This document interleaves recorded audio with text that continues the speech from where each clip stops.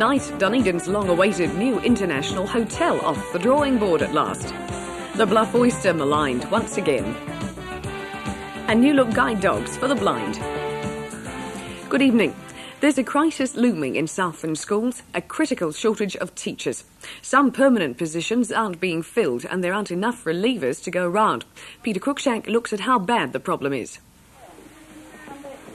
Southland Schools have had difficulties before putting teachers in front of children. Now it's become desperate, as all the relievers have been mopped up. Education Board Manager Maurice Chittick says it might come to the stage of sending children home. We're almost at the critical stage now, and that's concerning us greatly, and that's why we need these people to come forward urgently. We're finding we're having to advertise up to 3 times permanent positions without getting anybody to apply for them. We've got schools in Invercargill in this category. We've got some in the country. In 10 years, Invercargill South's principal, Dave Dustin, hasn't been short of permanent teachers. The school's got 270 pupils and 13 teachers. It needs 2 more. One's been advertised twice and one's been advertised once, and there have been no applicants so far that I know of. Have you ever experienced this situation before? All the other positions that we've had advertised in the time that I've been at the school have always had applicants, and usually there's been a choice. The Education Board is advertising for teachers and is prepared to advertise in Australia. But there has been a large number of teacher movements. Board manager says many have moved back to schools near their own homes, prompted by jitters over tomorrow's schools. Some country schools are now at a critical stage and could lose teachers if classes drop below 9 children.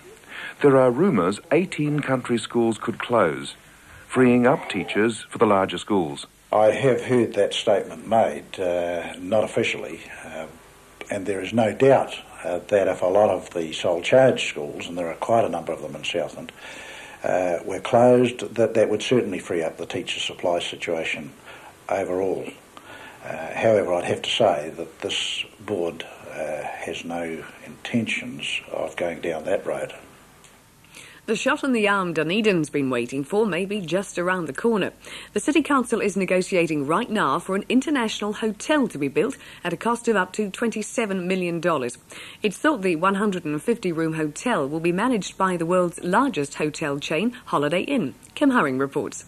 It's thought the new hotel will look a little like the old town hall. It's no secret that the City Council has for many years desperately wanted an international hotel built on this site, but the plans for it flagged while investors were sought but failed to come forward. Today the Council held further discussions about the funding of the hotel, which is not yet settled. But the cat was let out of the bag by an advertisement in this morning's Daily Times calling for tenderers to register to consult on the interior design of a 150-room hotel in Dunedin. There is another Holiday Inn hotel in New Zealand. It was built in Queenstown 2 years ago. Capturing this large international management chain for Dunedin would be considered something of a coup. One feature of the new hotel is thought that there'll be a tunnel underneath Moray Place connecting it to the conference centre. If the hotel does go ahead, it's thought construction will be kept local and it'll be finished by late 1990. Southlanders have leapt to the defence of the Bluff Oyster, following reports today linking it with stomach upsets. The Invercargill Health Development Unit is looking at a possible connection in the case of 3 people. But as Mark Price reports, no definite link has been established so far. The suggestion has been that the cause of some cases of vomiting and diarrhoea in Southland may have been due to a bacteria sometimes found in shellfish, this time in oysters. We have not been able to positively identify the oysters as having caused this particular outbreak of 3 people with parahemolyticus. The Health Development Unit says one of 3 people it was notified about who became ill had eaten oysters within the previous 24 hours. We've had 3 notifications. We've only been able to contact one of them. We don't believe that it is significant at this stage, and because of course the oyster season has now been open for about a fortnight, and many thousands of people will have eaten raw oysters and enjoyed them with no ill effect. There's been quite a nasty gastric flu, and a very widespread one. In fact, half of my family are down with it. And they haven't eaten oysters at all. And there must be a percentage of those people who have eaten oysters just recently and will be blaming those for that sort of thing, which I feel is rather unfortunate. Very unfair on the oyster. Yeah, certainly. The oyster industry says health scares are not uncommon during the season. It's unclear what effect the scare will have on sales, but some Southland oyster eaters certainly weren't concerned. Well, I've got 10 dozen raw ones here and half a dozen cooked ones here. And have you had any problems so far this year? No. And I'm not likely to either. Has it affected sales at all? Not so far this morning. It seems to be like a form of advertising. It seems to be going better.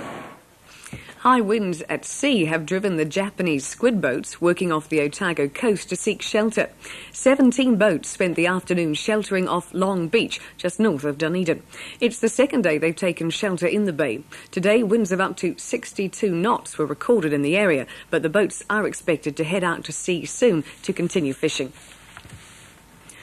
Most of Otago and Southland's farmers are having an excellent year, according to information released today by the Ministry of Agriculture and Fisheries. While there's still a serious problem for the 10% of the region's farmers in the drought region, MAF's latest farm monitoring report shows there's been good growth and good prices elsewhere. Top of the heap are high country farmers enjoying prices for merino wool and sheep that MAF says have gone into orbit. And there have been better prices for crossbred wool and lambs. It's the same situation in the case of dairy farming and cropping, and deer farmers too are getting high prices for velvet and venison. A good summer will mean more winter feed, ewes in better condition next spring with the prospect of good lambing. Seeing eye dogs are described by the Blind Foundation as the Rolls-Royce of mobility. And as is usually the case with Rolls-Royces, few people actually have them. But all that is soon to change. An Auckland guide dog specialist has been in Dunedin to talk about increasing the number of dogs. There's only one here at the moment. And introducing new breeds. Sally Pears reports. It takes a good year and a half of intensive training before dogs like Tosca can work for the blind. Paula Waby, who works at the Varsity as a secretary, has had her dog for a year, and in that time she's been able to tackle things she never could before. New Zealand's guide dog manager Ian Cox is determined many more blind people will be given the opportunity of having a dog like Tosca. Over the next 2 years, it's hoped 50 dogs will become available in the Otago Southland area, and many blind people are keenly awaiting their arrival. The members I've talked to who've got guide dogs always say they get there, they have no problems. If there's a wee problem arise, they soon overcome it. But when you haven't got a dog and you're by yourself, it can be a lonely world out there when everything's black. Do you think people feel more secure having a dog, almost like having another person there? They do, because if a car comes around a corner or something like that and they don't hear it, the dog will see it. And the dog actually steps in front of the person and won't let that person move until the obstacle's out of its way. Different breeds of dog will also be trained, including poodles, who don't shed hair and so are good for those with allergies. Airedales, boxers, Dalmatians, giant schnauzers and German shepherds can also be used. All these breeds have been used overseas for quite a while and are slow to be introduced here because of popular misconceptions about their behaviour. Once the dogs are trained and ready to work, it's up to the general public to let them get on with their job. That means not patting them when they're working, but making them welcome in any public place and on public transport. After all, dogs like Tosca are working as somebody's eyes. Invercargill ratepayers are seeing a return for their money as their new $6 million library takes shape. And as construction continues ahead of schedule, city councillors have been taking a look too. Bernard Buck with this report. With most of the structural work completed, the main job now is finishing off the building for handing over to the city in June, a month ahead of schedule. One hitch is the late delivery of slate from Italy. Meanwhile, city councillors have been on site looking at progress firsthand. With much of the interior scaffolding removed, the total picture's becoming much clearer. Once the new library is completed, the present library will close temporarily while books and fittings are transferred. With 2 checkouts and a 50% increase in patronage expected, some staff increases are forecast. Final estimates for the project will be worked out once the cost of security and cleaning are finalised. Now a look at the weather on what's been a pretty mixed day around the province, but it looks like the northern part has had the higher temperatures. Half Moon Bay was miserable with 12 degrees today. At 3 o'clock, Invercargill had 8 degrees and a high tomorrow of 13. Gore was cloudy with 12. Balclutha blustery and 9. Dunedin partly cloudy but 16 degrees and a high tomorrow of 15. Palmerston sunny and 19 degrees. Oamaru with 20 degrees the high. Ranfurly 15. Lumsden 10. Queenstown fine and 13. Wanaka partly cloudy 13. 16 in Alexandra, and Diana had rain and 9 degrees. We'll be back tomorrow night, St Patrick's Day, here on the South Tonight. Good night.